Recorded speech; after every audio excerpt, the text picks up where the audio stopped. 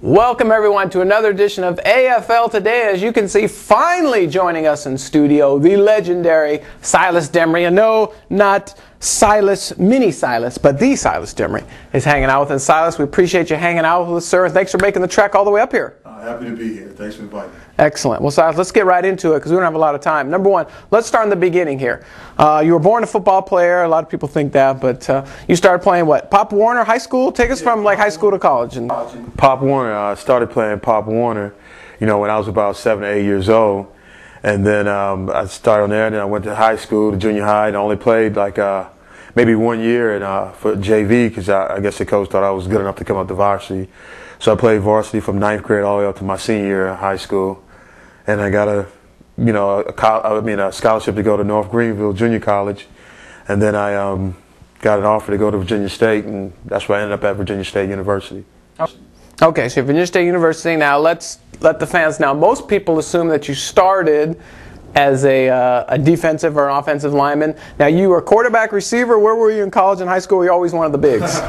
Well, ironically, in high school, I was an offensive guard, and I like to pull. I like to pull and hit people, so they put me at guard. I played offensive guard and tight end also. Okay, so you got the hands. All right, got the hands. Okay. Now a lot of people don't know that there was kind of a hiatus here after college.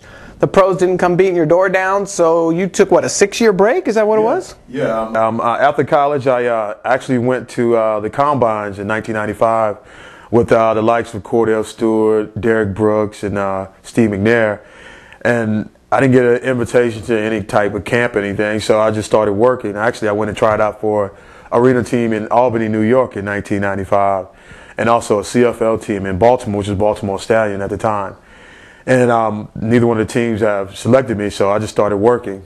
Well, let's get it. Okay, so you got 6 years off. You're saying, okay, that's it. I'm done with football. You wrote it off, and now I remember you told the story earlier off camera here. So you've hung up football. You're done with it, and next thing you know, your mother-in-law's calling you, telling you to try out for a team. What was fill us in on that? It was so funny. I had just moved to Harrisburg, Pennsylvania, working at a group home up there as a counselor.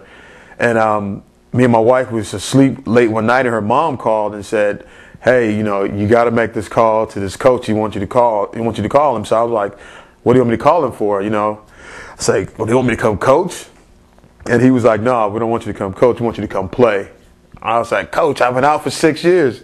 He was like, "No, you can still. I think you still can do it." And he asked me to come down and try out, and I did. And when I got down there and try out, he was like, "Oh, look, you cannot leave until you sign this contract." And I was like, "Coach, I don't think I can sign this contract because, we just moved up there to Pennsylvania from VA, which is Virginia, and then we got to move back to Virginia." I was like, I have to go and set on it. So I talked to a lot of coaches, my wife, my family, and they all told me to go for it because, you don't want to have to sit back and say, what if I would have done it?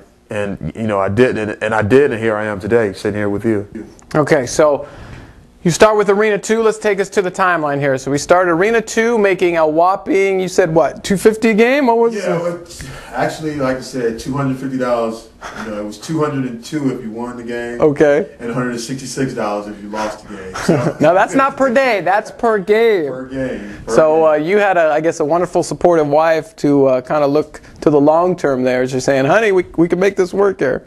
Yes, I did, man. She stood behind me, and she's still standing behind me, and I owe all of it to her, for allowing me the opportunity to come out here and do something I love to do and chase my career. Okay, speaking of chasing, you were sack leader here for the Avengers 2 years ago with 13, but before we got there, you went through a couple different, give us the timeline here to the Avengers. I guess you went to Columbus and then Buffalo. Well, give us, where'd you go? When I came out of Arena 2, I started off with the Carolina Cobras, which was in 2001. I played a season there.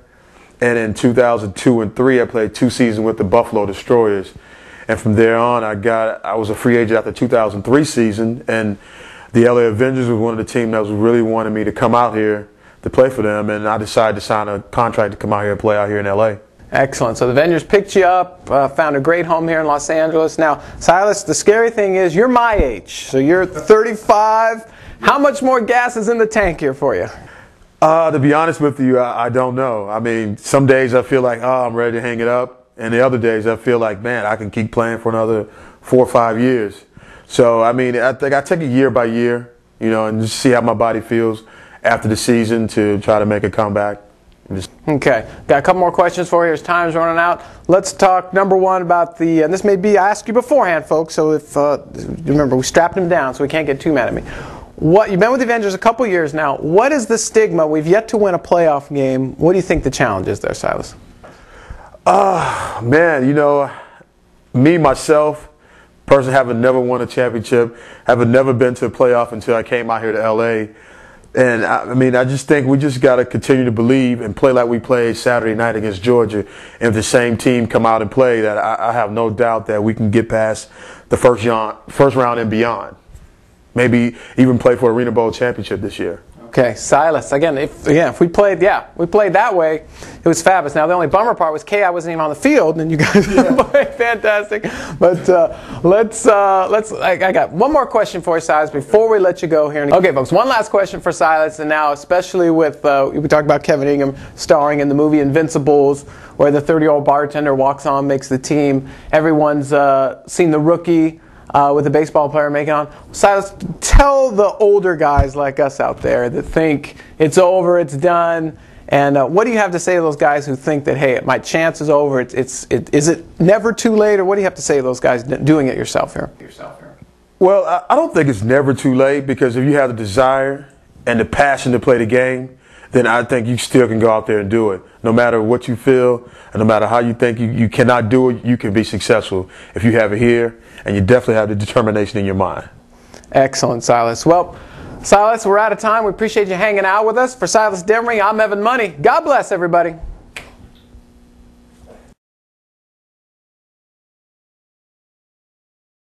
All right, here's good. Okay, good. He's a toad. All right, so we'll start.